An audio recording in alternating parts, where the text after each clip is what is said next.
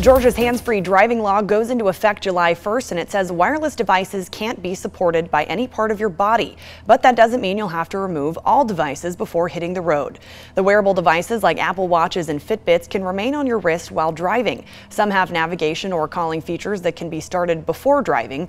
Kate Stone says she loves her watch, and she says that she already wears her watch to drive, and she thinks using the navigation and calling features on her watch are a lot safer than having to pick up her phone. Because you can do almost everything you can do with your phone on it.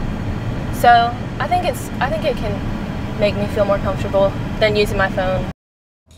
The law goes into effect July 1st, but for a breakdown of the rules on certain devices and when they can be used, you can check out our website at 13wmaz.com.